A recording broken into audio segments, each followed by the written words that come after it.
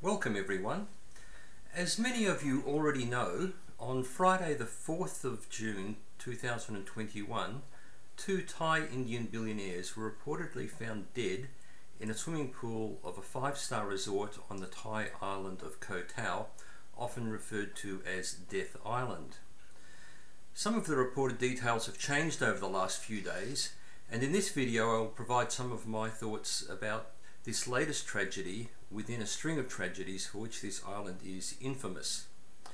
The deceased were described in some initial reports as being Indonesian or Thai-Indonesian, but subsequent reports consistently refer to them as being Thai-Indian.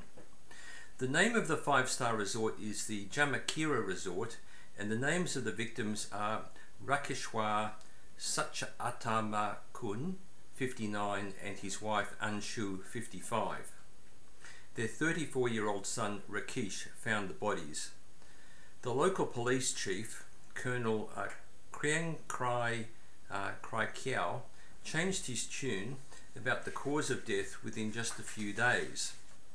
It was reported on Saturday the 5th of June in both Thai Visa Forum and the Daily News of Thailand that he, being the colonel, said it was most likely that one of the pair got into trouble in the pool, whilst the other went in to help and was unable to do so, with the result that both subsequently drowned. Now, in contrast, on Monday the 7th of June, it was reported in the same publications that the Colonel Kriangkrai said that no definitive conclusions had yet been drawn. Now, in the meantime, in between those two publications, the senior Scottish journalist Andrew McGregor Marshall pointed out on social media that the pool was only 2 meters deep at its deepest point, and he added that even a non-swimmer would have been able to walk out.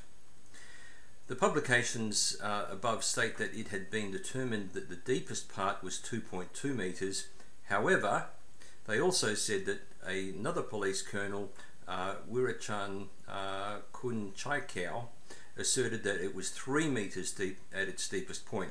Now, it would be nice to actually get some definitive answers on the depth of the pool, and perhaps if any of you viewers know how deep it was at the deepest point, you can leave some comments below to enlighten all of us. Now, I find the initial explanation from Colonel Kriangkrai to be most unlikely, as did many other observers. Firstly, the pool itself is very large with a wide, shallow end that appears gradually to become deeper at a very narrow end. Now, adult swimmers will simply keep away from the deep end. Now, I'll just show you an image that the journalist Andrew McGregor Marshall published. Hopefully you can see that clearly. This is an image of the pool itself, and you can see in the foreground this is the shallow end, and it gets deeper towards the far end, which is actually very narrow, and that seems to be the area where the bodies were found. One report said that the wife was found in floating in, or was in 1 meter of water.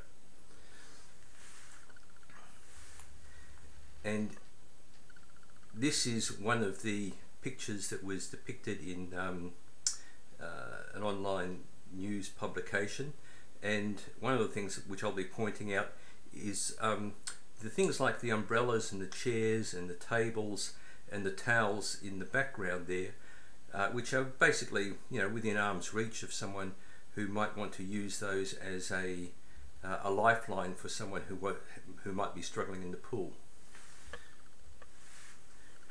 There's another image. You can see lots of chairs and tables and umbrellas, and here's a third image. You can see this is the far end, the deep end, where the bodies seem to have been retrieved from. So secondly, I say that there were life-saving objects all around the pool that could be improvised to act as a lifeline between a spouse who happened to be on the edge of the pool and one who was out of their depth. These objects included, as I've mentioned, towels, tables, chairs, umbrellas and lounges. Thousands of people have been leaving comments on social media in the last few days about the island's ongoing problem with CCTV cameras that are very conveniently out of order at critical times when a tourist dies or is attacked. Many remember how the footage from the AC bar was unavailable, this being the bar where David Miller and Hannah Witheridge were drinking just before they were murdered. CCTV footage from the Fishbowl Beach Bar showing the PADI diving instructor Santi Cockpool slash open the neck of a Scottish tourist on Saturday the 15th of August 2020 was never made public either.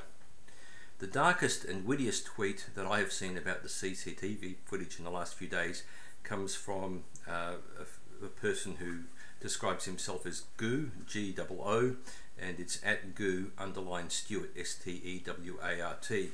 And he said in a very witty way, wanted, CCTV engineer for Koh Tao, challenging job. Just fix the intermittent fault in all CCTV systems on the island. The fault seems to always coincide with critical events, so some investigation as to the source of the said fault may be required. So that was his tweet, and very dark but very witty. And it is worth keeping in mind that the resort was not a 2-star or a 3-star or a 4-star resort, but a 5-star resort where these CCTV cameras were not working. Now, there were explanations given in the media to the effect that, because there'd been so little business from tourists at the time, they didn't maintain the CCTV cameras. But it seems all a bit odd for a 5-star resort. Now, I've got links in the description below regarding that diving instructor's attack. Now, fortunately, PADI has expelled that diving instructor, Santi Cockpool, and his employer, who had been Band's Diving Resort, fired him shortly after that attack as well. But I've got videos in the description below about those attacks, so that's something which I hope that you can all have a look at. And also, if you found this video at all interesting, please give it a thumbs up. And if you've got any constructive comments to make, I know I get plenty of trolls, but if there are any constructive comments, please leave a comment below. I do read all of them. And if you haven't already subscribed to the channel, please subscribe, because quite often on this channel I do have information about deaths and crime on Koh Tao that is not necessarily covered in the mainstream media, or is not necessarily covered very well. But in the meantime, thank you very much for watching, and have a pleasant day. Keep safe. Bye for now.